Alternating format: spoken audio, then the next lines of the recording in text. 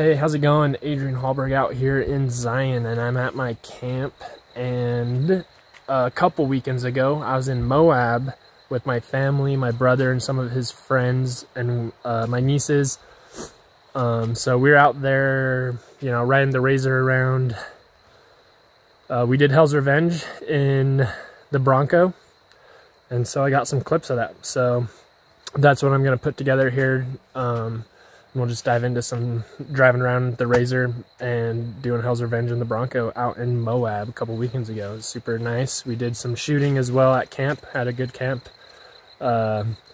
east of the bridge past Castle Valley, out there closer to, if you keep following that road and it hits I-70 again, kind of closer out that way. So let's take a look at those clips and see how it went.